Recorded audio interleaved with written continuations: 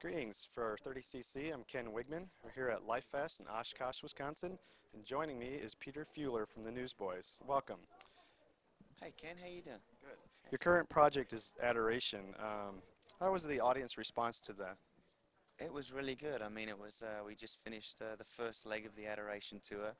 I played about 35 cities, and it was great. It was packed out every night, and it was powerful. It felt really good to just go out and play music and not be worried too much about what people think. Just bless God with music, and powerful things happen.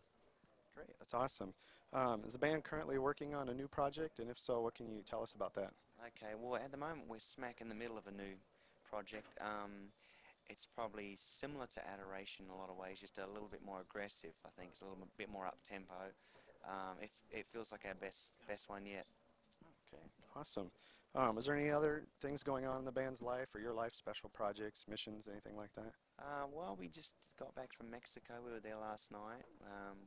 Mexico's sort of been on our hearts the last 4 or 5 months. We were down there a while back doing some work with different missions organisations, so that's been great. And but usually between the summer festivals and the record, it keeps us pretty busy.